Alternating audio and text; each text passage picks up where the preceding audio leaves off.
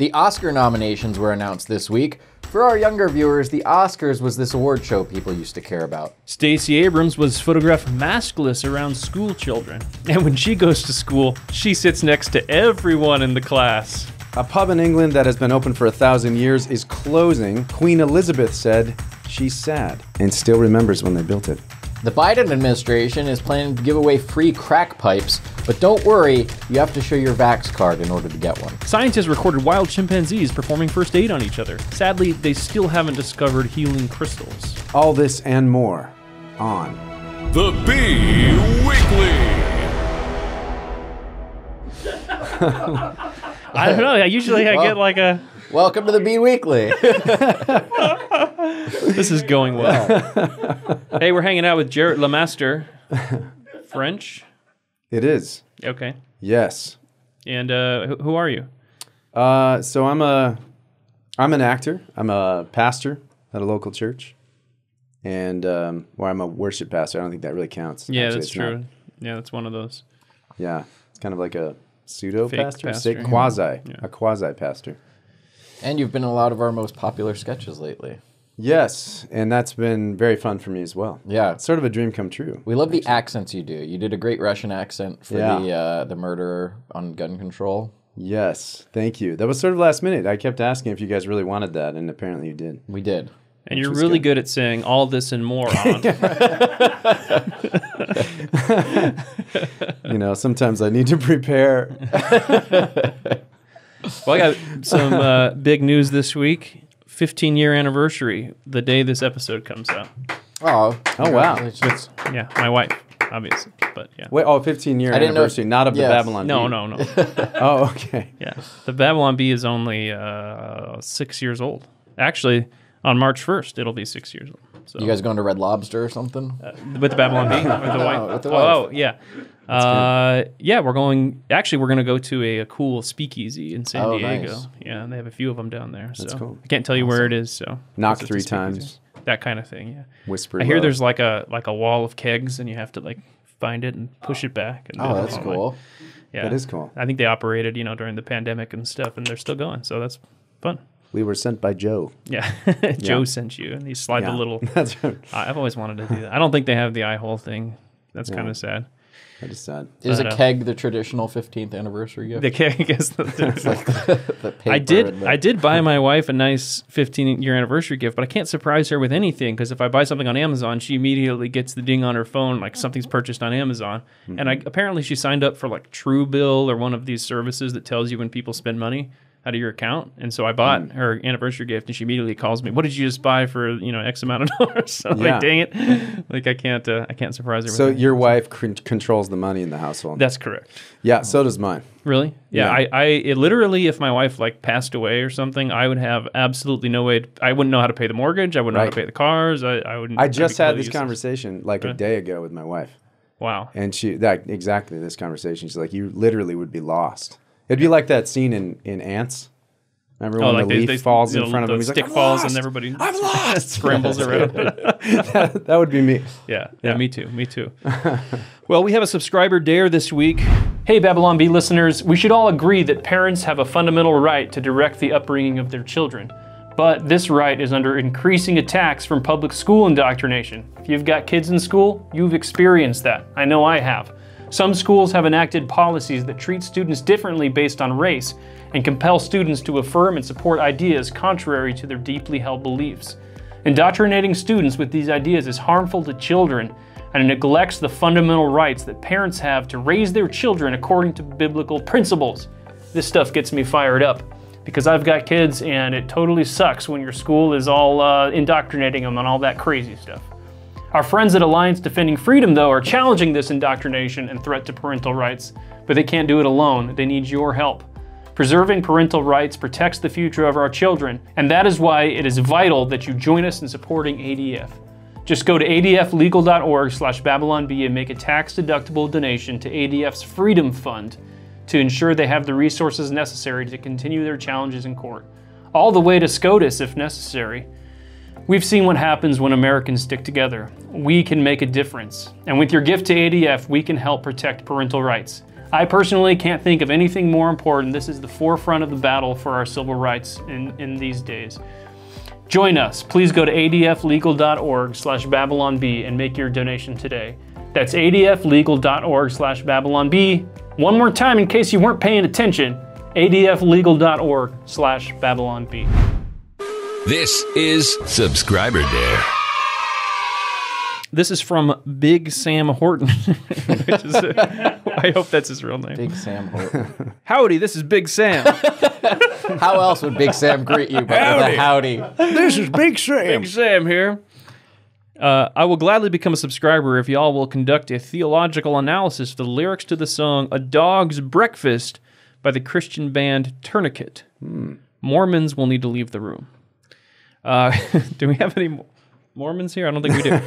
Keep on doing the Lord's work, Big Sam. He signs it twice.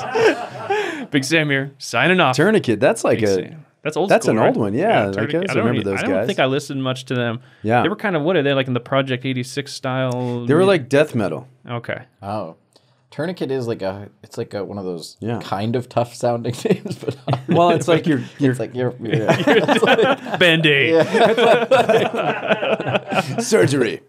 Yeah, metal band. Thrash, progressive, and neoclassical metal. I should check them out. Sounds like right up my alley. Sounds like right up there. So here's we'll go through the verses, I guess. Here's A Dog's Breakfast, Christian band. Listen to Ron Hubbard's son. Dad was con man #1. Through black magic dabbling and drugs, his books were born.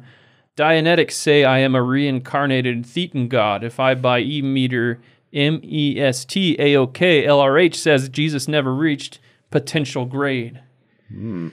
Okay, So does he just go through So these are- debunking different religions? These are just like each verse, yeah. It's an apologetics song. Okay, so that's Scientology. So, No, uh, no, that's Calvinism. The first. oh, one. that's Calvinism. Just kidding. Yeah. the famous Calvinist L. Ron Hubbard. That's right. I can't say I understood every reference in that, but I get the Thetan thing. The only Yeah. one I don't know is Dianetics. the MEST. Like, That's the only. MEST.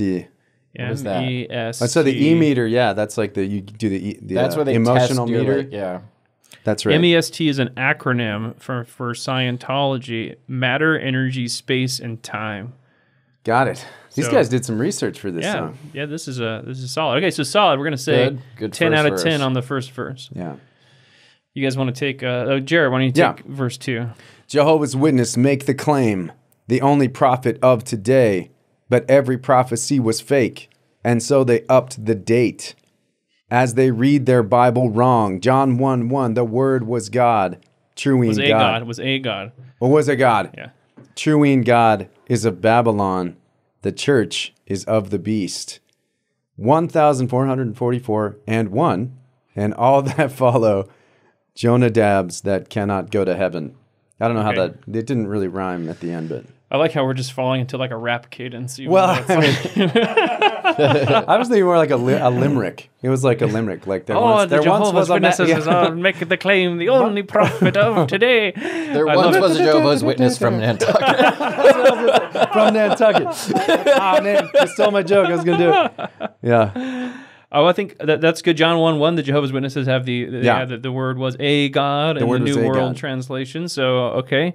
I like that. They up to date, read their Bible wrong. So, like the false prophecies at the beginning of the J-dubs. And then the 144,000 reference. Because one. originally they said only 144,000 can go to heaven. And then they later said, well, that's like a metaphorical thing or It's a something. metaphor.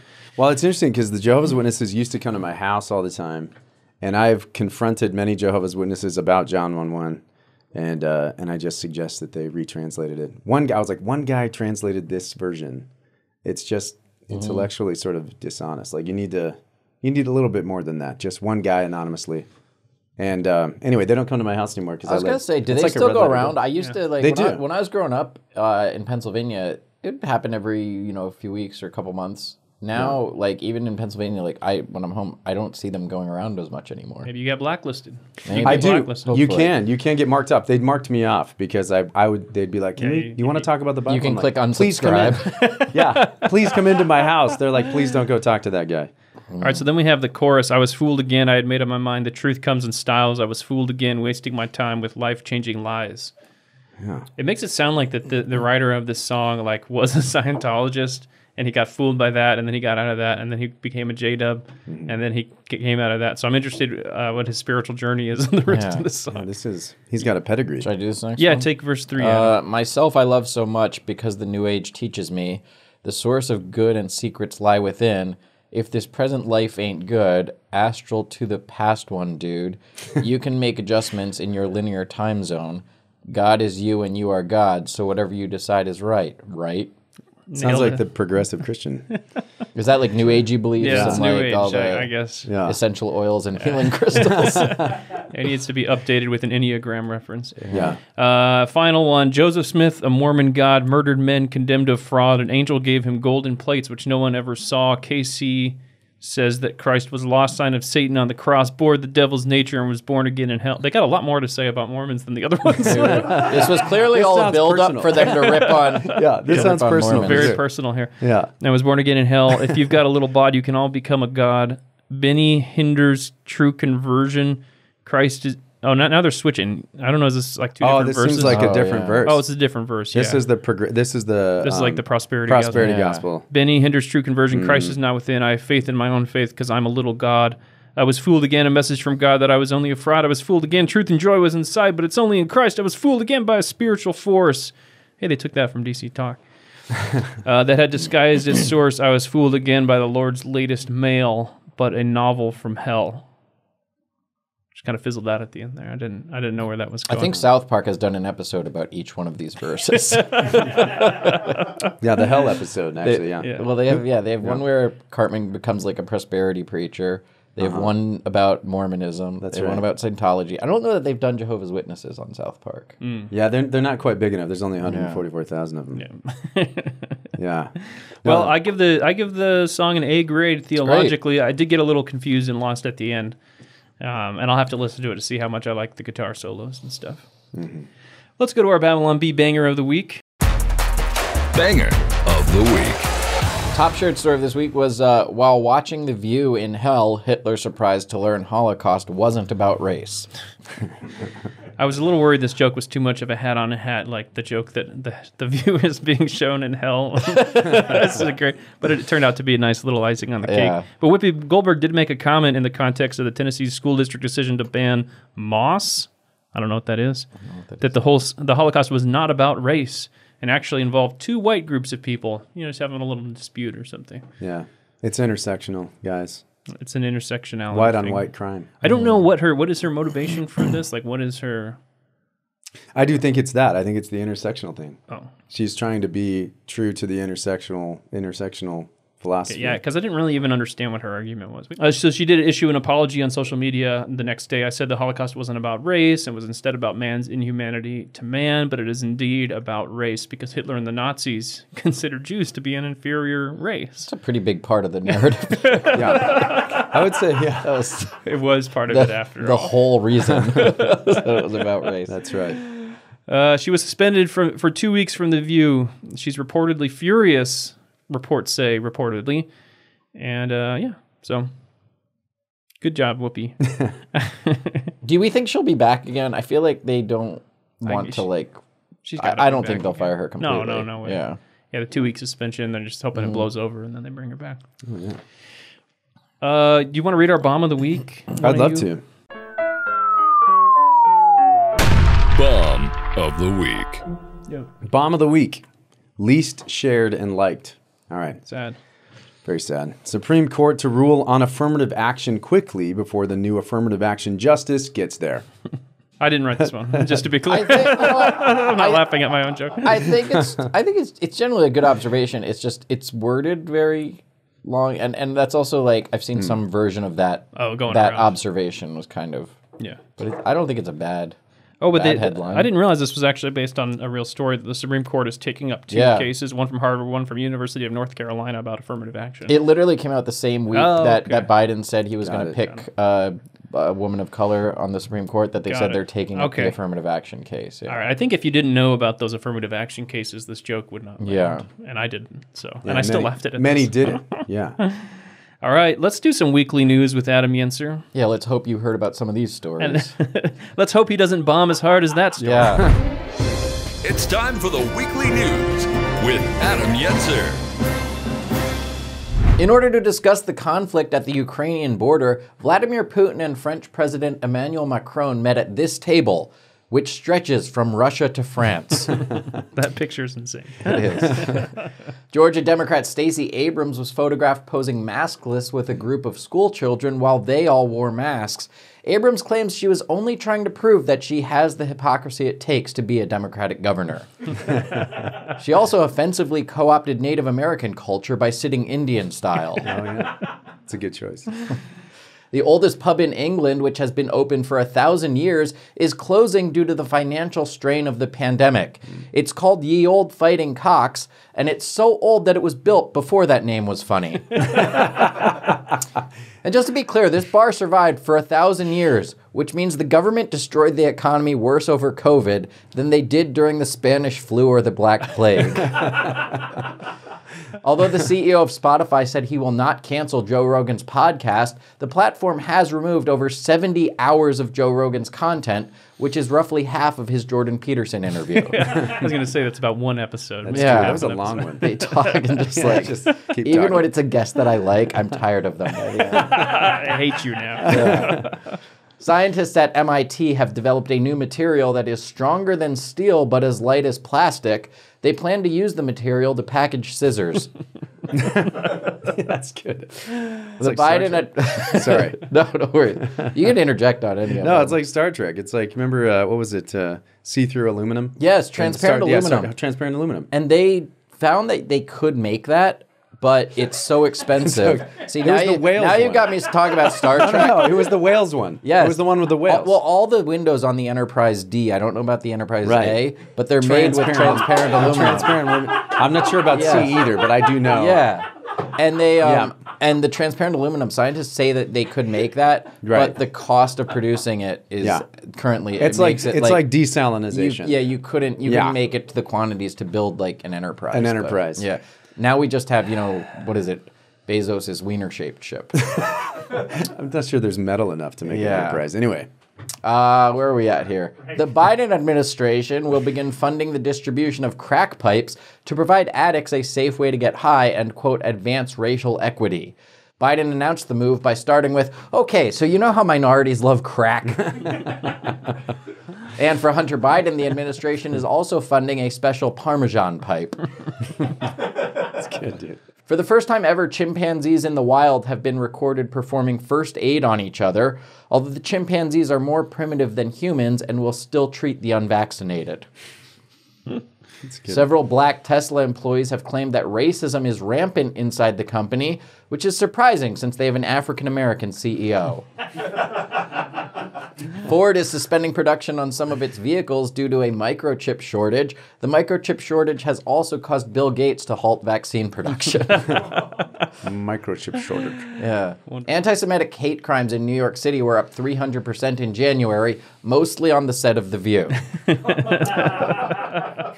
Pete Davidson has started officially referring to Kim Kardashian as his girlfriend. Kim, on the other hand, says she's not quite ready to start calling him a comedian. Poor guy. Low blow. The Oscar nominations came out this week, and the Best Actor nominees include Denzel Washington for The Tragedy of Macbeth, Benedict Cumberbatch for Power of the Dog, and Jussie Smollett for pleading not guilty.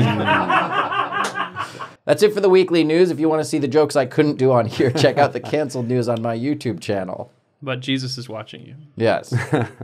But now, this week's edition of Stuff That's Good. All right, so we're going to talk about some stuff that we enjoy. I couldn't decide, so maybe I'll just do two. I want to talk about my Zune HD that I just recently reacquired.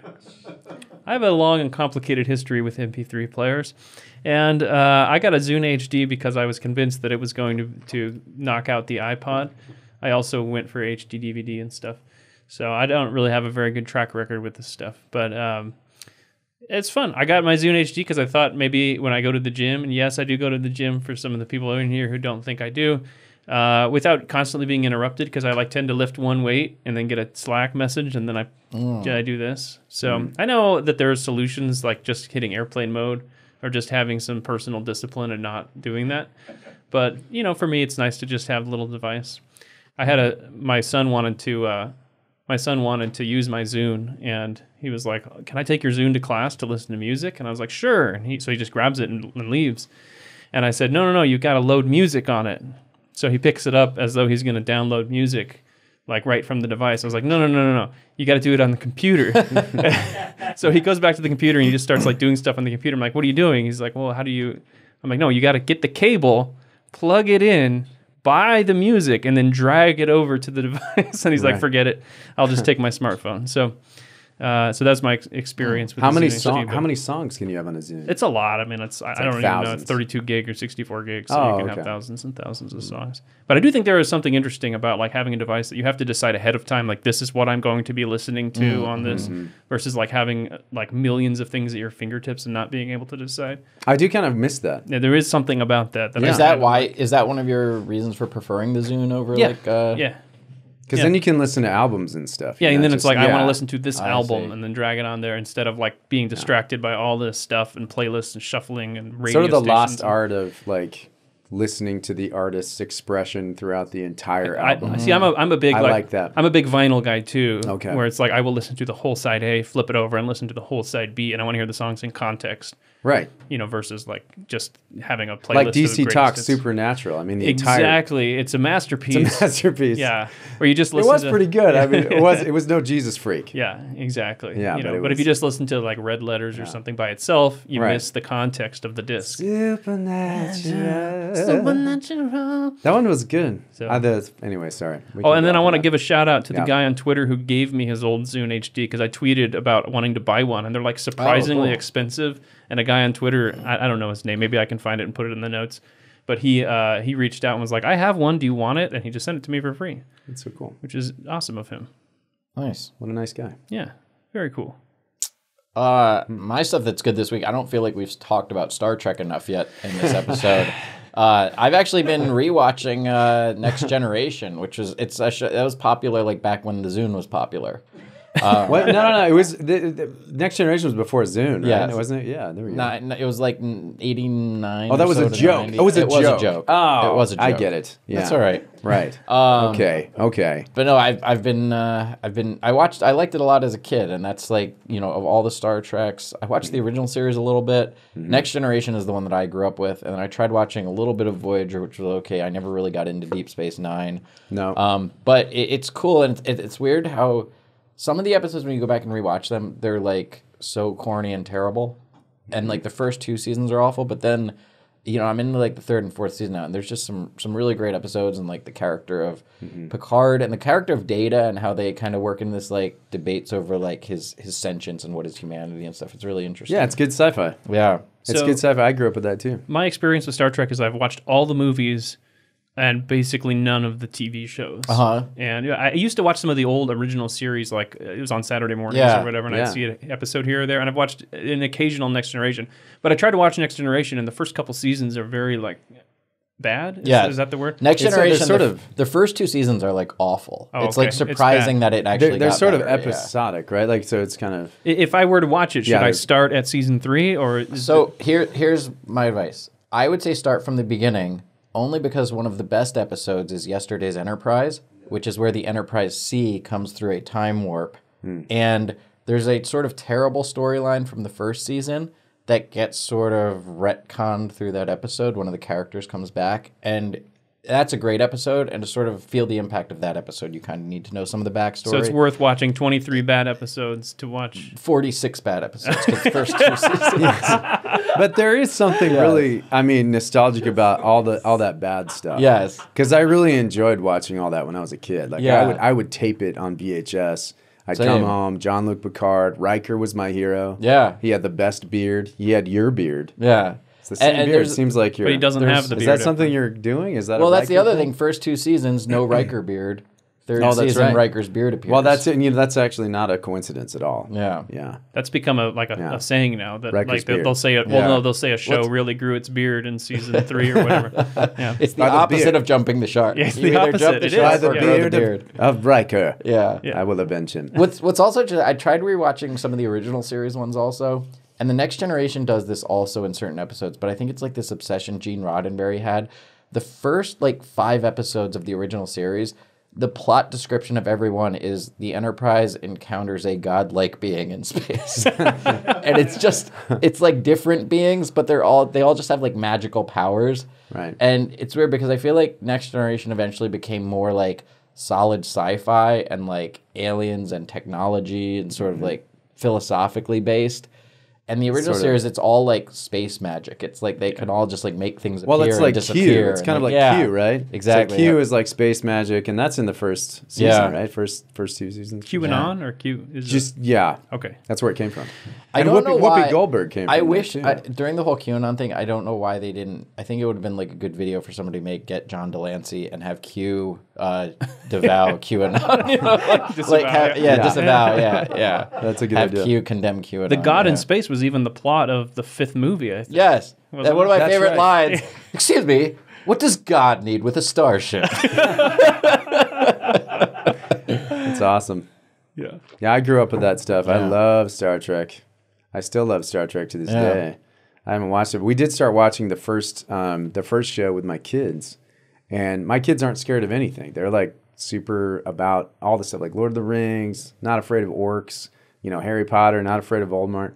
But like we watched Star Trek, and for some reason those first episodes of Star Trek were kind of terrifying. Mm-hmm. And I think it's because there's morality in it. There's like this morality tale sort of happening. I always find old things from decades ago like just unsettling. Like there's something about it. There's a weirdness to it. There's a weirdness for sure. Yeah, it's just like old sci-fi. I think we were talking about this yesterday. It's like there's old sci-fi, and when you read it, it doesn't have the same kind of feel as other sci-fi. It's kind of like darker, or there's something weird. There's something there's some tension there. Since we've already crossed the line into talking about Star Trek this whole episode, what are your guys' thoughts on the reboots?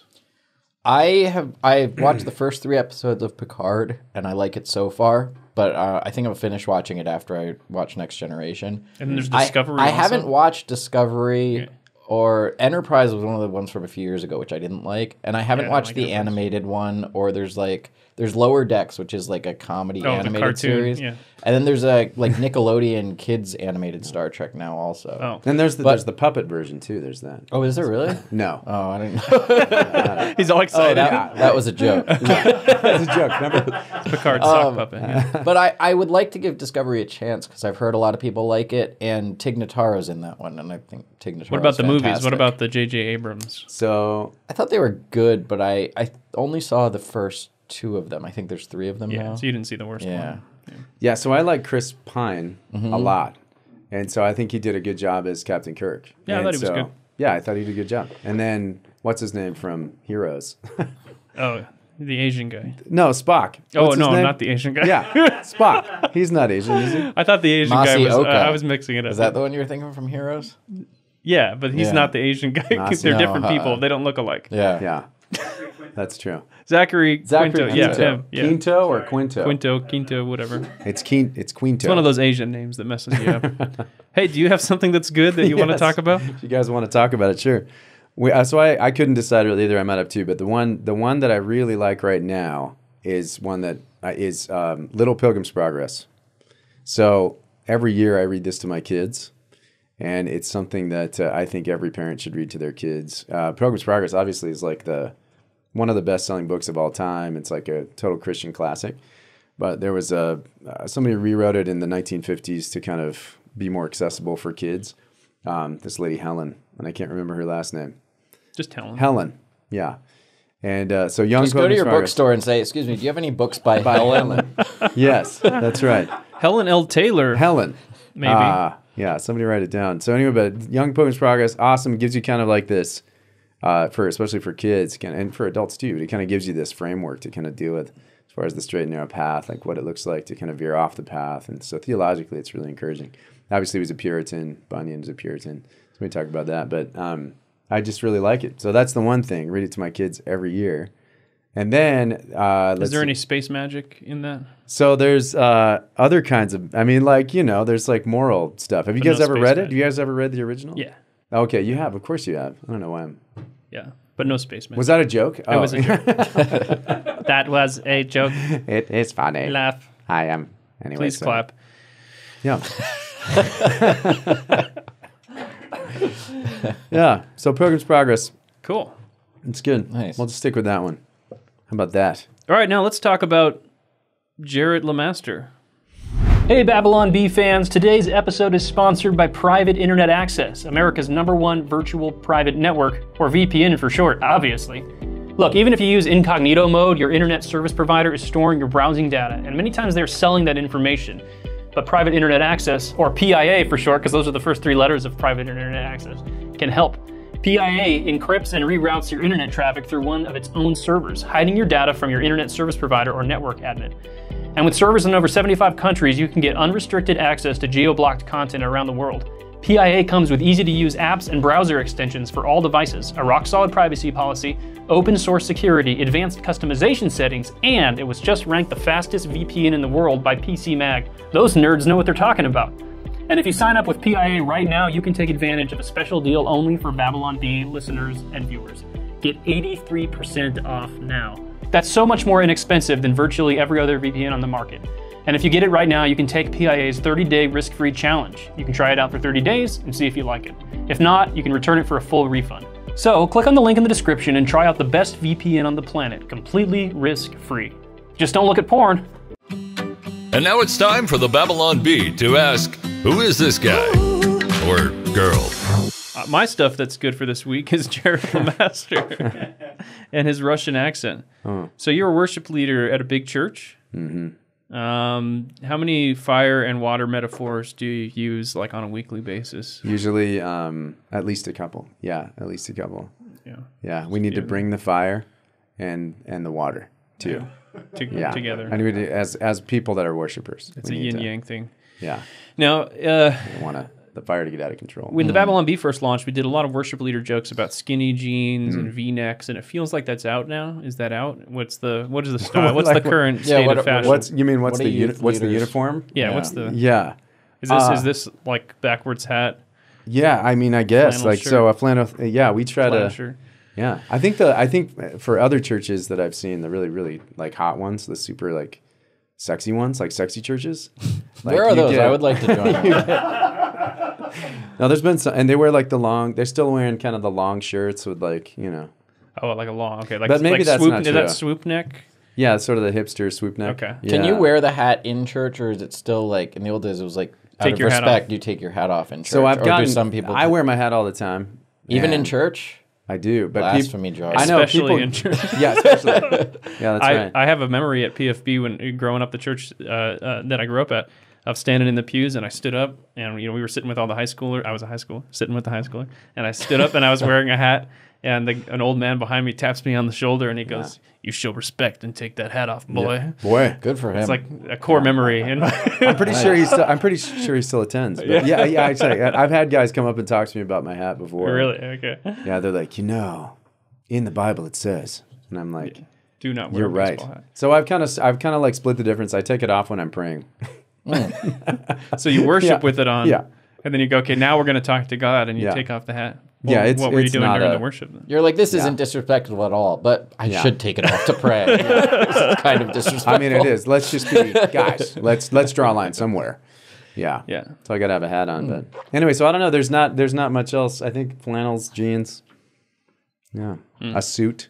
What's your position on worship leaders and backup singers, like making up these like vocal fills in between things, like because we'll be singing a song, and then Yeah. and then it'll go to kind of the instrumental until you get to the next verse, and the girl will be like, "Oh, and you are so worthy, Jesus." Yeah, that's right. Yeah. And what's your position on that? Do you guys do that? Yeah, so we do, and it depends on the culture, I think, Okay. and it depends on what kind of.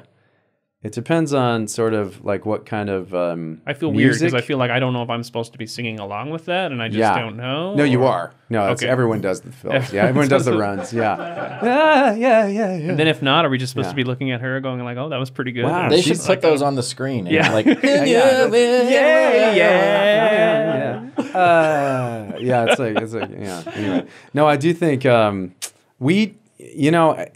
my philosophy is to kind of let these people be the leaders that they are. And so sometimes what they do is they use the kind of melody that they are singing to encourage the people. They'll say something to the people through a melody or something like that.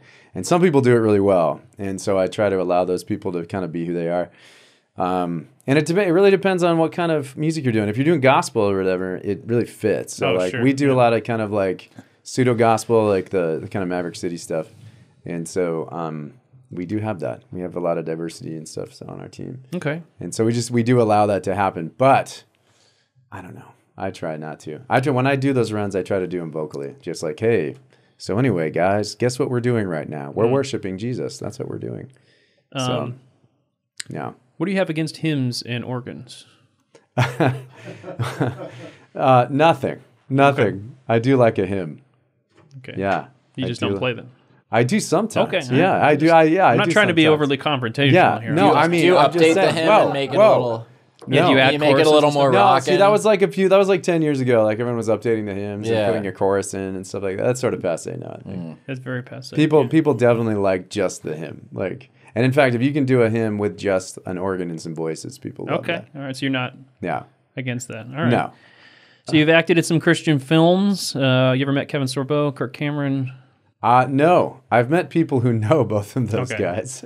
Yeah. No, but never met those guys. But I have worked in some Christian cinema before. And Stuff you're proud of or not proud of? Or? yeah, I mean some of the stuff, Cool. the most recent stuff I've been kind of proud. Yeah. Like the guys, let's see, Nefarious, there's a couple guys, Carrie Solomon and Chuck Kozelman, I think that's what you say. Yeah, They're yeah. like two directors. You know those guys? Right, yeah. Yeah, so I've worked with those guys a couple times now. And I'm proud of both of those movies. Okay, So like good. Unplanned and Nefarious, those are both really cool. Yeah, great. And then Turner on Jake was good, and we sold that to PureFlix, and Oh, cool. you know, got to meet David Arrow White, but I didn't meet him then. I met him at the premiere of Unplanned. So it was kind of funny. I was like, hey, you bought our movie. He's like, oh yeah, that small little movie. Yeah. So anyway, I'm not sure he even remembered me. So he pretended like he did, and Total Christian big he's an shot, actor. Yeah. He's an actor. Yeah. So yeah, I've been in a couple things, and I do like working in Christian stuff because some of the times, like a lot of times, it becomes like this conflict. Like you can't do stuff as a Christian. Like there's things that you're not allowed to do. Like the jokes he tells on the weekly. Yeah, no, news. mostly that's Only very one, dark. only one or two of them. Yeah. Those are the ones where the commenters, I thought this was a Christian channel. There are some of those. I've been reading some of the comments lately. There's some really angry people out there. Dadgummit. Here's a question that's written down. Has a deaf actor ever played a prank on you? Yes. So We ask all our guests. do you? Yeah. Yeah, that's kind of a standard. Our normal. Yeah, that's why I should watch the podcast more. Anyway, but yeah, so Troy what's his name? Troy Kotzer? Is that his name? Troy Kotzer. Don't worry, he won't be listening to this. He won't be able to hear it. Oh man. Yeah, so I was in a play with Troy Kotzer. Troy Kotzer, who is not, I think he's getting and this is going to sound like I'm name dropping, but he got nominated for an Academy Award this year. Do you really? Wow. Yeah, so he's just up For like, what? right now for supporting actor. That's And he was amazing. in The Mandalorian and stuff. He played one of the same Oh, people. awesome. Anyway, so he was teaching me how to do sign language because I was in this play that required sign language and it's a musical actually with deaf actors and hearing actors together. Yeah, creating a musical. And anyway, so he was teaching me how to say "nice to meet you," and he was going to introduce me to his wife, who's also this beautiful actress. She's this deaf actress, and she's been in a bunch of stuff. So anyway, he teaches me how to say "nice to meet you," and I go up and I say it to her. I'm like, "Nice to meet you," and she just like she like freaks out, and she like grabs my hands, and she's like, "No." And I was like, We don't do that here. what did I say? And so Troy's behind her, like rolling around on the ground laughing. Like he's like laughing. I'm like, what did you do? What did you do? And he goes, and so it turns out he told me that it's nice to, have sex with you, is what he taught me. Yeah. Wow. Yeah, it was embarrassing. It was embarrassing. It was funny. I mean, it was funny. That is funny. Yeah. But she's It's probably a sick of funny that guy. joke because they're probably. She probably gets it all the time. Yeah. I guess. Yeah, Joy probably plays that joke on everybody. I don't know why you're telling that story here. I thought this was a Christian channel. I know. It's so true. It's offensive. Has a quadriplegic actor, like one of those that has no arms or legs and is just a torso, Isn't that a cephalopod or ever something, played yeah. a prank on you? That's not necessarily quadriplegic. Yeah. No, that's never happened. I was just- except for that one time. As a blind Well, actor? you had a deaf story, so I was just gambling on it. I love how these questions. Who wrote these questions? I love how they're all like obvious setups. Did you used to have a Walking Dead podcast? Do you happen to own a bunch of swords and carve wooden Gandalf smoking pipes? Mm-hmm.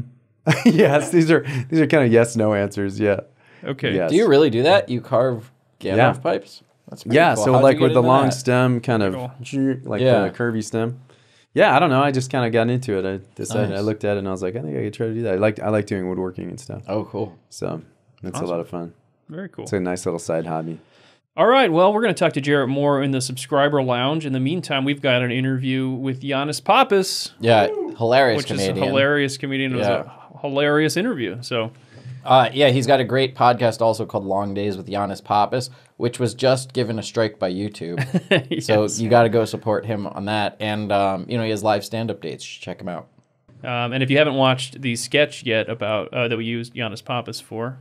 Oh, yeah, he played Hunter Biden, Joy of Painting. Yeah. Maybe we'll start with that. Why don't we watch that sketch, and then we'll jump into the Yannis Pappas interview. Here we go. Please, before you let Russia invade the Ukraine, please get my money out of there. Do what you have to do. Oh. Okay. Yeah, bye. I gotta go, big guy. Hi, I'm Hunter Biden, and I'd like to welcome you to the joy of painting. Painting has brought me so much joy in life. It feels like I have a job, which is new for me. So I hope you'll paint along with me at home. You definitely want to start with a nice, clean brush. So just give me a second, okay? Let me get my brush. Whoa! Woo, mama! Yeah, I just blew my nose real quick, Van Gogh style. Here's your clean brush, and we have your nice, white's my favorite color. Yeah, that's good oil. Okay, so we're gonna start some nice white mountains. We just put those in there, very simple. Much like joining the board of Burisma. You don't need any formal experience to be a painter. I started painting last year, and my stuff's already selling for $75,000. And it's definitely not because I'm the president's son, and that's why I feel so good. It's all me. Now, we're gonna use some nice gray like my dad's hair to add some happy clouds up here. Look at that. Remember, we don't make mistakes, just happy little accidents. Like when I got a stripper pregnant in Arkansas, happy little accident. And when I lost my laptop, one of them, full of emails with the Chinese. And when I lost my other laptop, that one was full of sex tapes. Happy little accident. And when my dad botched the withdrawal from Afghanistan, those were hundreds, perhaps thousands of happy little accidents. Now, I need to clean my brush again. Yeah, now we're ready to paint. Okay, we're gonna put some trees right under these clouds. You start the night with a little white cloud, and then at the end of the night, you wanna come down and you do a little tree, if you know what I'm talking about. I like to think of trees as our friends, some happy little tree friends. And I like to think of my brother's widow as my girlfriend. Well, at least until I met a younger, hotter lady that I married, but I did name our son Bo after my ex-girlfriend's former husband, who was also my brother. It's a little complicated. And voila, we're finished. Just like that. Look at this. 2 happy mountains. Of course, we got our happy little trees right here and some clouds. That's clouds there. I want to thank, of course, China for giving me the money to make this show possible. Now, I've got to go because I got to order some more paintbrush cleaner. Why is there Parmesan everywhere? Was I eating spaghetti on the floor again? Has anyone seen my new laptop? We should all agree that parents have a fundamental right to direct the upbringing of their children. But this right is under increasing attacks from public school indoctrination. Many schools have enacted policies that allow minor students to change their name and pronouns at school without parental consent. Our friends at Alliance Defending Freedom are challenging this indoctrination and threat to parental rights, but they can't do it alone. They need your help. Preserving parental rights protects the future of our children, and that is why it is vital that you join us in supporting ADF. Just go to adflegal.org/BabylonB and make a tax-deductible donation to ADF's Freedom Fund to ensure they have the resources necessary to continue their challenges in court, all the way to the U.S. Supreme Court if necessary. We've seen what happens when Americans stick together. We can make a difference, and with your gift to ADF, we can help protect parental rights. Join us. Please go to adflegal.org/BabylonB and make your donation today. That's adflegal.org/BabylonB. And now for another interview on The Bee Weekly. So what? So you're from Brooklyn, growing up in Brooklyn. I'm from Brooklyn. I'm from Brooklyn, New York. Yeah, I'm from Brooklyn, the diverse liberal Brooklyn. Yeah. Brooklyn is weird though because there are areas like that are like very like urban and poor, and then there are areas that are like real like up and coming and beautiful. So when someone says they're from Brooklyn, it's like there's people that have completely different experiences living like a mile from each other. I grew up, yeah, it's very true. Brooklyn is like the whole world crammed into a borough. It really is. Like by the time I was 6 or 7, I had heard every language. I could identify the difference between a Pakistani and an Indian, which is like, you have to be a phenotype expert to do that. But like I could just do it by dialect. You meet everybody. You see everything. You're exposed to everything. I grew up in Park Slope, Brooklyn. Oh, okay. Which was like, that was like the... it's a little more hipstery now, isn't it? Now it's like, yeah. Because I lived in Brooklyn Heights for a while, but that's like the nice like Huxtable like house neighborhood. Yeah, that's the Huxtable. Yeah. That's exactly where it was. Yeah. Yeah, Brooklyn Heights was always like, that was like considered the Beverly Hills of Brooklyn. Yeah. I grew up in Park Slope, which was kind of like it was originally Irish. First, it was like Brooklyn used to be where people had their summer homes. That's why they have such beautiful brownstones. Like rich people used to, like that's when the world was smaller and they were like, I'm going on vacation. And they just hopped on a boat and like rowed across the river. And they were like, wow, we're in the Hamptons, you know? Because it was just farther. And so there's a lot of beautiful homes there. But Park Slope was... at the time I grew up, was probably the most socioeconomically diverse neighborhood in the country, and ethnically diverse and socioeconomically diverse, because all the what do you call them? They're boomers now? Boomers. I guess they used to be hippies.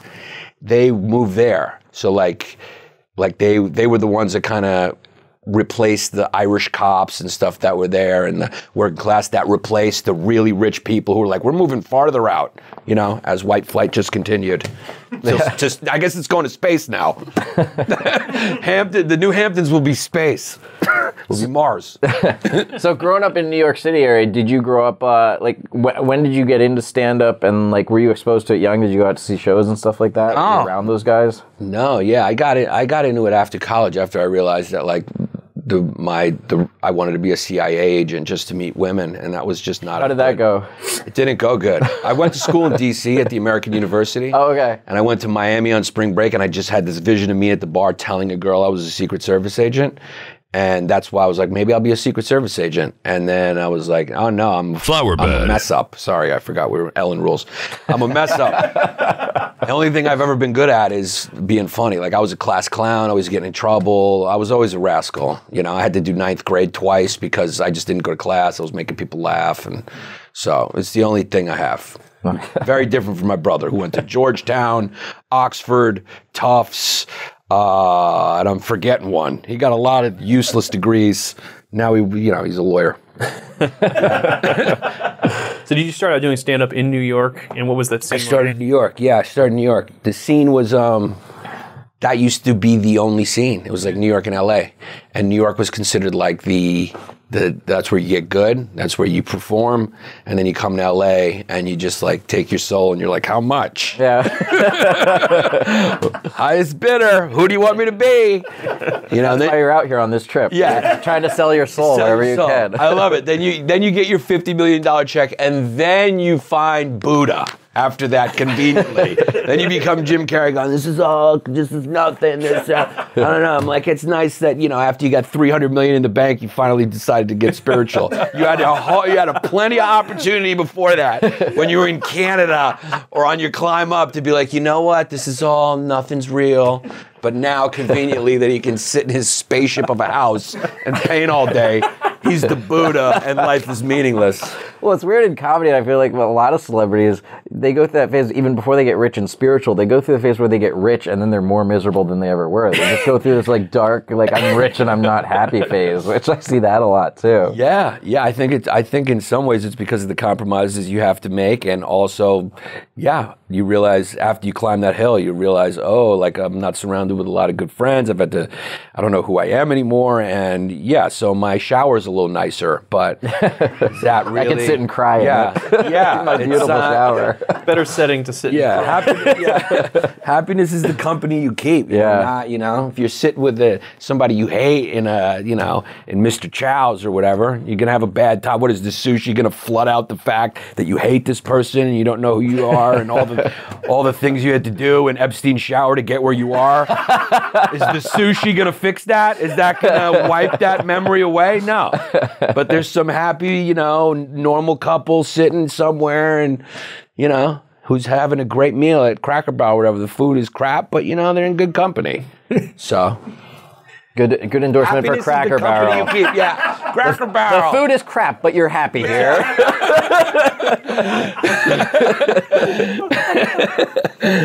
So what circles were you running in at that time when you first got started? What other comics were you performing with? Yeah, I came up with stories about that. Yeah, I came up with a cool crew, man. And that's the thing about comics is, especially stand-ups. Now comedy's opened up. We don't have the monopoly on funny that we used to have. Now it's like some kid with a camera. But back then it was like if you were funny, you got into stand-up. And the great thing about stand-up comics is we do this thing where we perform. We're really the only ones who are genuinely in touch with sort of the zeitgeist. We feel it. Politicians are up there doing this and they're just they're not, they're just thinking, we have to like really win the people over, like on a visceral level. So, you become like it's like a brotherhood or sisterhood or other non-binary hood or whatever it is. It's just people together, but we come from all, you get this bond and you come from all walks of life. And, I always thought like when you see us walking down the street, you'd see like a housewife. It would be like me, Nate Bargatze, Dan Soder, Chris Stefano. People from, a couple of us from Brooklyn, Nate's from Nashville. He's from, from a conservative background, Christian conservative his whole life. I'm more of I come from a left-leaning family in Brooklyn. It's like when you see us walking together, you're like, either these guys are going to rob a bank or they're comics, because it's like a housewife, a fat kid, a skinny kid, a black kid, a white kid.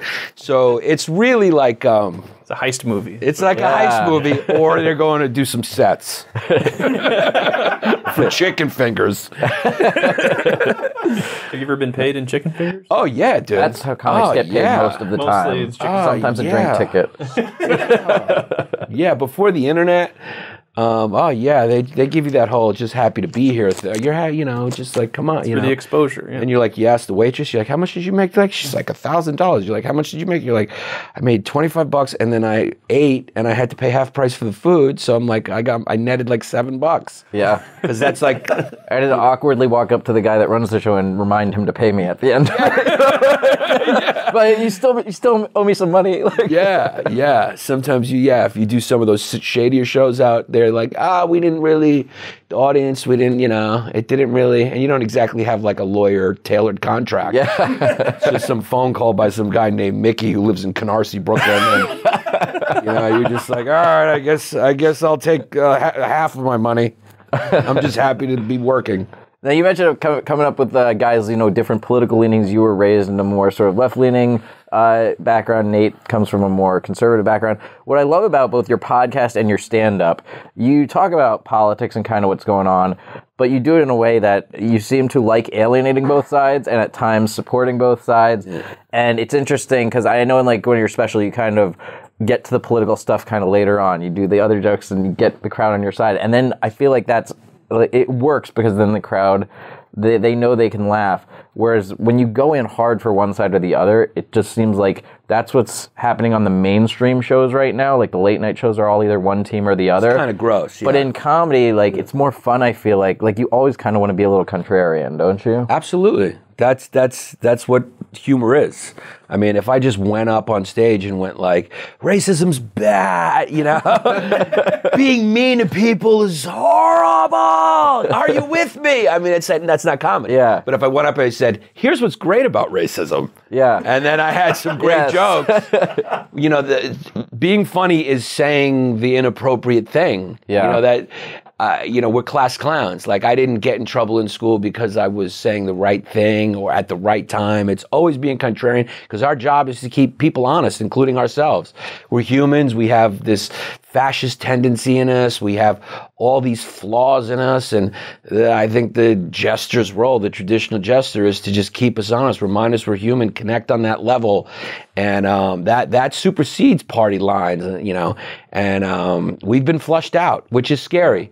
Because when I don't mean flushed out like, you know, like a gopher. I mean, I don't mean flushed out. We've been silent. They're trying to silent, like they're treating us like politicians now. You know what I mean? It's like everyone's getting treated like a politician, and that's and they're trying to assign you to a team. I feel they're trying to assign you to a team. It's like why is it so important to you? Like when I was growing up, my dad was a Republican and my mom was a Democrat. You know, she was like a human rights lawyer, and my dad had a business. So it was like back then it wasn't that big of a. Yeah. It was back when more people kind of leaned left, leaned right, and then the more extremes were the more religious or more like militantly atheist, which in my opinion is like a religion too. Yeah. But everyone was kind of like, as far as policy and economics, it was like, you know, even you look at the Reagan administration, they you know, there was Medicare, there was like, they understood in the real world, you can't just go laissez-faire or you can't, or it won't work. In theory, you can go, this is what I believe, but you're like, you know, when you're doing it, when you're creating policy,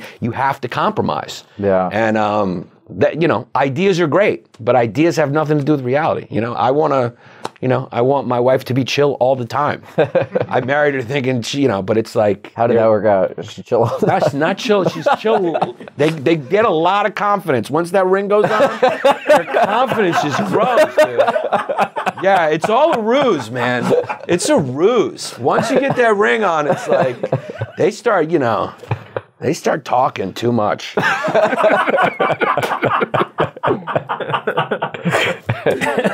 So with how kind of polarized things have been with like this sort of idea of cancel culture out there right now, do you think that's made it easier or harder for comedy? Like, because I'm always sort of on the fence about it. Like, on one hand, they are trying to silence people, but it also gives you kind of targets and things to talk about and stuff. I love like it. That. Yeah. I think comedy's fun again. Yeah. You know, I love it. It's you have to just put the fun first. Yeah. And that's why I say when people apologize, I'm like, all right, apologize, but then do it again. So then make the apology. One of your podcasts recently, you called that, what was it, doing a Patton Oswalt?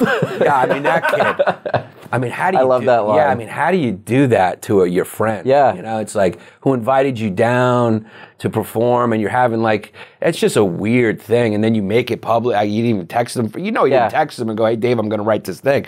Dave probably, you know, Dave's not really on social media, but like if he was, and you, imagine being a friend and seeing that. Yeah. I mean, I was just hanging out with you, dude, and then you're doing this. Like, and to back down to the mob so quickly. Like, 1 second you're posting a picture, and then it's as soon as the backlash hits, we got it. Snot face. Sorry. Yeah. Snot. Oh, no, I'm sorry I was friends with him for my whole life. Yeah. I'm sorry I was friends with him. You know, and again, conveniently, I had no problem going down there and performing in an arena, taking a picture next to one of the greatest comics of all time. Getting my chicken fingers and drink ticket. Yeah, and posting it on my social media. Like, so, and then he goes, this is my principle. So would you have posted that apology if the fans didn't come after you? So then it's not genuine. And so it's like, why aren't more people just going, you're fully bubblegum. We know you're fully bubblegum. Because it's not like you posted that first. It's not like you went down there. It's like, Dave, I'm down here so we can talk about issues. I only came here because you're learning and I want to help you understand how your opinions are antiquated and you got to open your mind. And living in LA has really opened my mind. LA is everyone here doesn't think about themselves at all. Everyone here, you know, that you make it in this town by just being super empathetic and super listen-y. You gotta be more listeny, Dave. No, he first posted that like me photo with Dave being like, look, I'm friends with the GOAT, Yep. you know, and then he got all those comments from maniacs and probably Chinese bots. And then he posted this like, you know, mea culpa. That's like, you know, we know you can easily see he's full of shit. Bubblegum. Yeah. Sorry, I'm getting a little excited here. No worries. We'll Gotta keep find all of something that. that Yeah. he's passionate Yeah. about. Yeah. Exactly. Maybe, you know, we're thinking Sorry, that maybe Kyle. Jimmy Fallon's going to have to apologize for having you on the Tonight Show. Yeah, he before. did. You were the first comic on there, right? the first But no comic one's ever on- seen it. Yeah, it was a test show, and I bombed. Did you really? I did bomb. Well, not a horrible bomb. If you watch it, you probably wouldn't know. But why? Yeah, his you know audience better has than such great anybody. taste in comedy. Isn't that an honor? Isn't that one of the, like, your boos mean nothing? I've seen what makes you cheer. Like, He's a really nice guy. He's a nice guy. But yeah, I just picture his writer's room is just like a bunch of kids with crayons going like, I put the egg on your face. Yeah. And Jimmy's like, yeah, it's great. We'll take the eggs and we put them, yeah. And then we'll color your face. Yeah, it's be great.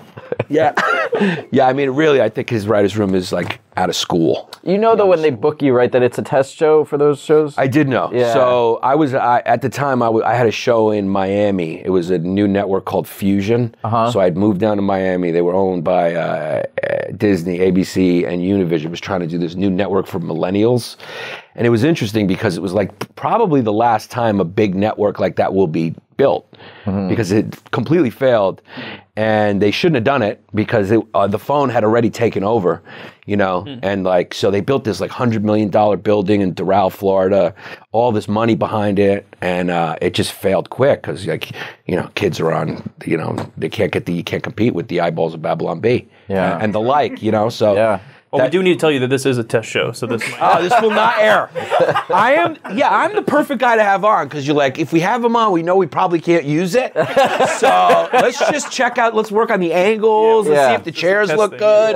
You know, I get it. I get it. Yeah. His mic wasn't working the whole time, but we'll get it for the next one. But it's funny because when I went on, I was like, to me, it's so funny because my generation has straddled these two eras. You know, everyone coming after doesn't even think about the Tonight Show. Yep. But when I came up, I was like, oh my God, the Tonight Show. And so even though it was a test show, I was like, can I get the tape? Like, I just, you know, and then I was like, I'll do it again. And so when I went out there, I was really nervous. Yeah. It was my first time doing that 5-minute set and I'm a guy who's, even if you look at the characters I've done, I can't be in the box and I can't, if someone says, hey, you're censored, I'm just like, then I don't know if I can do this. So I was so nervous doing we told you not to say snot. You've said it like I've already 5 times. said it, yeah. I've already broken the rules. So I was nervous and that's why I bombed and because I cared so much about the Tonight Show and now I don't. Yes. I try to figure that out too. It's interesting because I think we're probably close in age, and I grew up like late night TV was like the Dude, if we're close in age, icon. you're drinking baby blood because you look good. I mean, where is the adrenochrome Slurpee shop that you go to? Is it Tom Hanks's basement? I'll come with you. How old are you? I'm 45. 45. I'm 39. Yeah, So, we're not. Well, we're close. Close, yeah. But we got good genes. But I grew up like loving the Tonight Show and late night comedy, and to me that like format is still what comedy's supposed to be. But it is all shifting to YouTube and TikTok and these like short form sketches, some of which I don't even understand what's on TikTok like what they are. Right. But what I love, you're doing this show on YouTube now, and what the online platforms have done, they've let you kind of do stuff like more independently. Do you kind of like being able to produce that on your own and kind of just say what you want until YouTube gets mad about it? Until they take me down, which they did. Yeah. This is the greatest era to be a comic. There's no question. I mean, what would you prefer, to go back to the gatekeeper era where, even at the local level, it's some, a bartender booking the show and has power over you, or having to go sit with all these networks who are trying to figure out how to make a commercial for commercials. That's not comedy. What you guys are doing is comedy. That it's funny. It's for the people. They have a visceral reaction to it. It's not surreptitiously selling you anything. Comedy can't surreptitiously sell you anything. That's what we're making fun of. So this is the best era to be a comedian.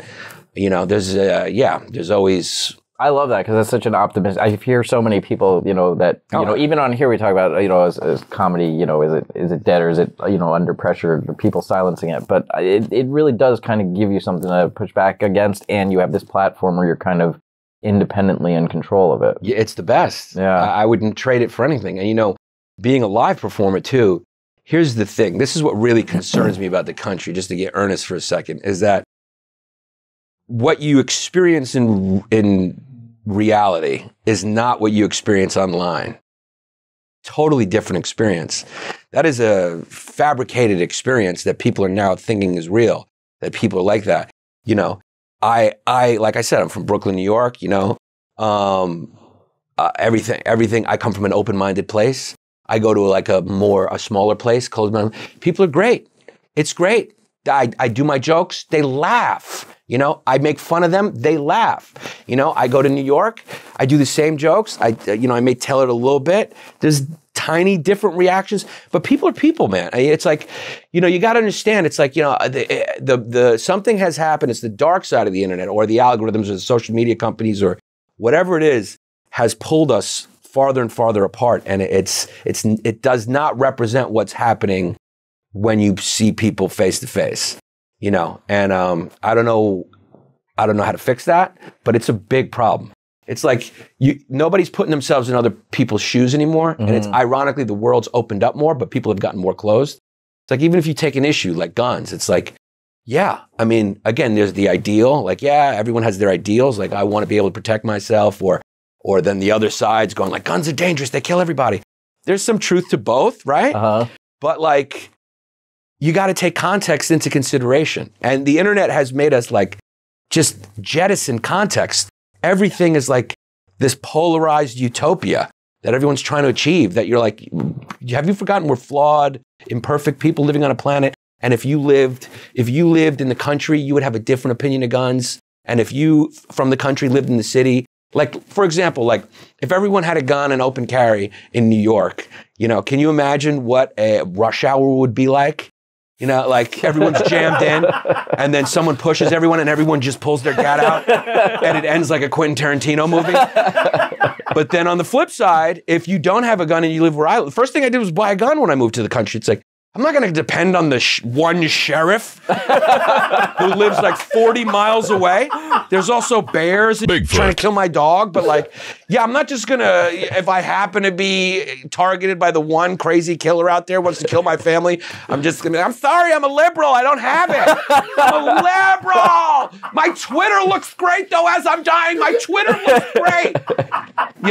It's like, what is flower bed happen to people that they treat each other like a different species, or they treat each other like they're not flawed or self-interested. Like everyone, this is a very like puritanical, scary time where everyone's like, in their cults, and it's like, how do we start talking again without, being pedantic, Yeah, it's so easy to forget that Twitter is such a small fraction of the population, and it's the worst people on the planet, really. Yeah.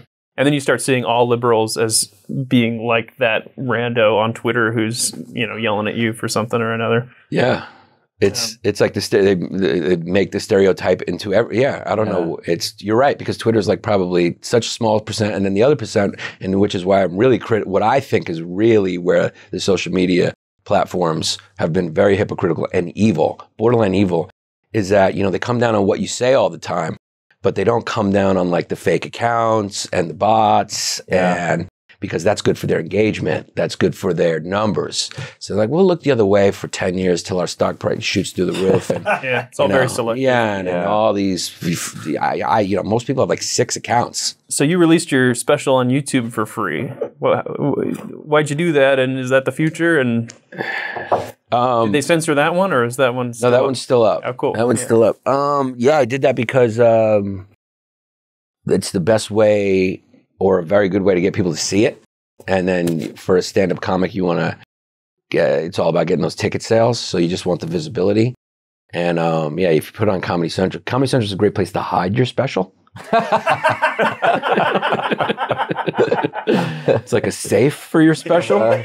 if you have any like social media passwords you don't want people to know, you just say them in your put them in your comedy. It seems like you have a lot of TV credits, but you've only put your stuff where no one will see it. I've done Ballad, but you won't see it. I've done Comedy Central, but you won't see it. Yeah, my crew's in a safe box somewhere.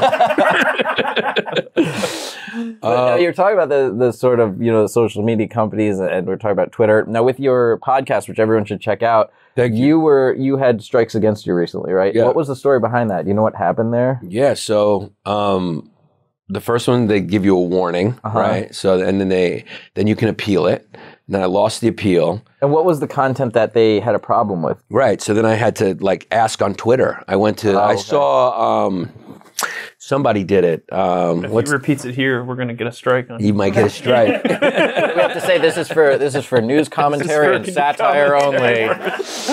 I saw that they gave Lex Friedman a strike, who's a friend. I've done his podcast, and I was like, he got it over. He went and tagged YouTube help on Twitter, and then they reversed it real quick because I knew he wasn't gonna. He doesn't.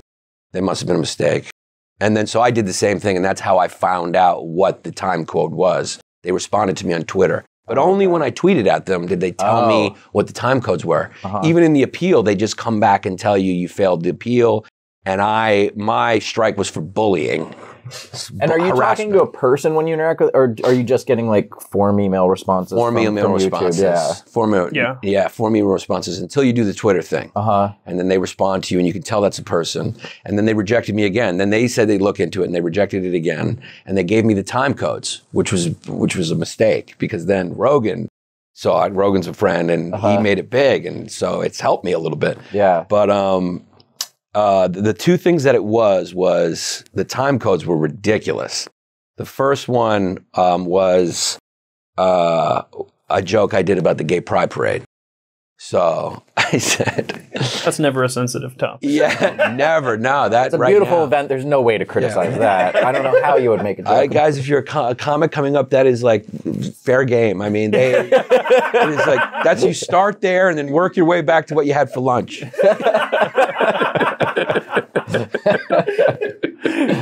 So the joke was really just about like how can we move the gay pride parade tonight so I can explain gay rights to my daughter without having to see your get ready for the beep donkey until before noon. That's basically it. Like before the leather show starts, like let me get a chance to walk with my daughter, and then at night, So that was the joke. So that was the specific flag on that one. The second one starts as my buddy Jared Harvin, who's now kind of on the show. He's like a young, very funny comic. And he's black. And the time code that they stamped was him speaking. So I was like, what's that? But then right afterwards, we start talking about Justin Bieber. So I figure it's about that, right? So I've actually emailed them. Now I got to a person, Lucy, if you're watching this. Actually, because I want to know. Yeah. Like, I'm a maniac. Yeah. And I want to really challenge them on it. So she actually responded to me, and now I'm pursuing it. I'm like, because they were like, okay, here's what the strike was. I was like, I want to know what the warning was. Tell me exactly what it was. Because, Justin Bieber makes like, how much money for YouTube? I mean, he's like, it's the second biggest search engine on the internet. And the first one happens to be Google, owned by both. And, he's like the biggest artist in the world. And we did like a little chunk there about his N-word videos. Oh, yeah. Those, we made the jokes. Yeah. And the whole premise behind it was like, why was he forgiven so quick? Was it because he makes so much money for Usher? And we just kind of bashed Justin Bieber a little bit and, talked about that. And so I think it was that. But they didn't say that, which is interesting. The time code they gave was just Jared saying, I like any type of music. And so I think it was the Bieber thing, but they don't want to admit it. So now that's why I'm pursuing it. I think it's the music thing. It could be the music thing. And now it could be like, whoa, Lynyrd Skynyrd? Yeah, that's a strike, dude. They had a Confederate flag on one of their albums. Sorry I'm being loud. I know you don't like loud. I can tell you. Because you're one of those comedic genius kind of demure writer guys, and then I come in and I'm like, look at me. I have no structure and form. And I did it. Nailed. It's like, yeah. That's like when some comics, you'll come in and you'll say, I was a class clown growing up and I was the center of attention. And there's some comics I was the quiet, introverted kid. And I was just cerebral the whole time. You guys turn out like the amazing stuff. And then, we're just like, look at me, whatever it takes, whatever. Yeah. I was a kid they all thought was going to shoot up the school. You have that vibe, dude. You have that vibe. Yeah. You either go one way or the other. Thank God you found comedy. Yeah. Yeah, like if I didn't find comedy, I'd be working at like a Kinko's. But if you didn't find comedy, there'd be a lot of dead people in the Kinko's. See, we just got a strike for that. Yeah. Dude. No way, we're not going to get a strike for Flower bag. shooting. Mark this time code because it's going to come back. It's going to haunt us. Yeah. Now, were there consequences for your channel when you get strikes? Do they what do they do? Yeah. Suspend you, demonetize you? Yeah, so you lose, because you monetize, so you lose the income for that week. They also shoot your numbers down. Yeah. That's obvious. You can feel that. But they take you off. So I couldn't use my account for 7 days. Oh, man. So 7 days. So the way it works when you read it is the first strike, they suspend you for 7 days. If you get the second strike within 90 days, then they suspend you for like a month. And then if you get the third strike within 90 days, they just take your channel down. Oh, man. So, yeah. So that's what they do. Well, good luck on the third strike. Well, I'm only at one. So, You're on. and it's a really weird system because anyone can flag you. Yeah. Anyone can flag you, complain. Then I guess the algorithm looks for words or something. They take you down. Then they have a human review it. And by human, they mean like some 19-year-old with purple hair who just got back for some protest. Yep. Who does just like, who said it? Looks at my face and goes, white man, out. Done. Take it down. He doesn't have his pronouns in his description. If the pronouns are in the bio, it's out. And so. Yeah, the manual review always baffles me because the algorithm I get, like the robot's not going to understand the joke. But then when the human comes along and is like, oh yeah, that is offensive, that always blows me away. We had our Vaccinate Me Elmo doll commercial, and the robot said, this is made for children. Right. So it got moved to kids only YouTube. Oh, wow, that's hilarious. And so we said, that's clearly a mistake. And we appeal it. And then a human at YouTube is like, yep, that's for kids. Yes, so they're not really looking at it too closely. Yeah, or Bizarre. I got a weird one on my channel. Like I do like satirical news videos sometimes, and then a couple weeks ago I had an email from YouTube, and it said, "Do you need help? Someone notified us that you have content referencing suicide and self-harm. Sometimes we all have negative thoughts." And the only time I have ever referenced suicide on my channel ever is in like Epstein didn't kill himself jokes. and I'm like, so I responded to it because that was the first time I ever got it. And I'm like, what is this content was about? And then it just comes back, you can't, no reply to this email. Yeah. So I like that they'll reach out and be like, do you need help? And then if you respond, they're like, no, we're not talking to you. There's someone there for you. That's hilarious. Yeah. Flower bag. I know they have a tough job to do. It's a wide net. I know this is new, but they got to come up with a better system. Yeah. Maybe start by putting just saying, qualifying for comedy, and then just it's a comedy channel, Yeah. As long as I'm not doing what Kathy Griffin did, which in my opinion, that's you don't do that. Yeah. The sitting president. Make an ISIS video. Yeah. I mean, even if it's not the president, then that's a little much. Most people. That you shouldn't do that. Shouldn't do that. So it's I understand there's always a line, but you got to somehow we have to figure out a way to get context back on the end. Context is just gone. It's wild. So you're not a prop comic. You don't hold up beheaded. No.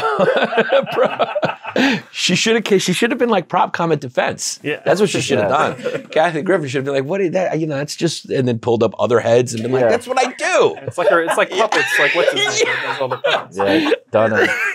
Dunham. Yeah, Jeff Dunham. Yeah, Jeff Dunham. Yeah. Carrot Top. He'll be like, these guys make a lot of money. Carrot Top and Jeff Dunham. Top Pauly Shore comes by here all the time. I don't think it's Pauly Shore. What do you mean he comes by here? No, not here. Oh. The comedy club. So oh, yeah. I met him when I first moved out here because his mom owns the Comedy Store. Yeah, that's right. And so he was involved there for a long time. And when I first moved out to LA, I knew a producer that knew him and was like, oh, you guys both do comedy. You should meet him. So I went down to the Comedy Store patio to meet him one night. And I go up to him and I sit down and I go, oh, I'm Adam, our friend says, he goes, oh, nice to meet you. No, he didn't. Yes, he did. And he touched my face and it made me so uncomfortable. And then it became like, when I moved out here, I was a producer's assistant at Conan's Tonight Show. And it became like I was coming out here thinking he would help me get on stage at the Comedy Store. And it became apparent he was just trying to use me to like, hey, I need to get some late night appearances again. And then you're like, this is how this town Yeah, works. exactly. Yeah. Friendship is, Yeah. it's a barter system. Yeah. All interactions are really like a barter system here. Yeah. It's not a real place. I really miss Adam Ford. Now, most hate mail that we look at is just a single message that we get that's some crazy person who hates the Babylon Bee for some reason. But this one is kind of an epic saga that I wasn't 100% following, so I'm kind of curious how exactly this unfolded.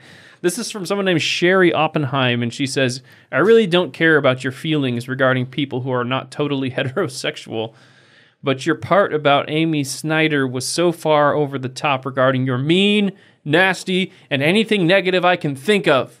You have no right to be purposefully hurtful. It is just not right. So the Babylon Bee support, which is, I guess, just our one of our email support team, says, why was it hurtful? So then we have a message. Someone want to read this? She replies to that. I'll read this. In answer to your question, sources claim that the host even gave a clue that this is one of two genders. Oh, I think she's quoting our Babylon Bee story Okay. there. So she's saying this is what was offensive Maybe to her. you should read this because I don't know what I'm reading. Okay. Sources claim that the host even gave a clue that this is one of two genders, but Amy still did not get the question correct. Amy started to answer the question by writing, what is different and unique to each person based upon how they identify, because gender is a complex subject with no definitive answer, but ran out of room. Consequently, Roan Talsma was declared the winner by writing what is female. All right, so this was our Babylon Bee article that was Amy Schneider loses after not being able to answer a question about what a woman is. So then this is her comment on that. I think gender is two chromosomes, but you detailed insult was over the top. This was not funny. Forcing gender ID on kids is not good. A direct hit on someone very intelligent is also not good. For the most part, I enjoy your humor, but this was not humor. So then the Babylon Bee support replies, what insult are you referring to? About her stupidity not answering a non-question. If you don't see it, I may have to unsubscribe from your site. The Babylon Bee support, why are you referring to Amy Schneider as her? Schneider is a man. We are not calling Amy Schneider stupid. The trans community refused to answer these kinds of questions. Please note that joke explanations come at a cost. We charge a fee of $100. Where should we send the invoice for this joke explanation? Sherry then replies, stuff it up your Strawberry. Amy is an adult. Try to bill me. I quit your site as of now. The Babylon Bee then sent her a PayPal request for $100, and I don't think she paid it yet. Oh, man. So that's the saga of Sherry and Amy. Oh, that's wonderful. All right, if you want more hate mail, more crazy stories from Jarret, and a classic Bee story of the week and some subscriber headlines, and the rest of the Yannis Pappas interview. Wow, this is going to be a crazy packed episode. Become a Babylon Bee subscriber at babylonbee.com/plans and come join us in the subscriber lounge. For all you freeloaders, we'll see you next week. Coming up next, for Babylon Bee subscribers. That's when she said, you cannot pull yourself up by your bootstraps. It's physically impossible. His handle is Investigate311. What was 311? I don't know. Is it the band? The band. I think so. I think it's the band. Threw a punch and I was like, "Koo!" And then he threw another punch and I was like, "Koo!" And I was like, what am I doing? I've never fought before in my life. Greek Orthodox are like, yeah, we also have a different Easter. Like, your guys' Easter is like the dress rehearsal for Jesus. Another edition of the Bee Weekly from the dedicated team of certified fake news journalists you can trust here at the Babylon Bee. Reminding you that someone out there knows something about Carmen, and we're going to find them.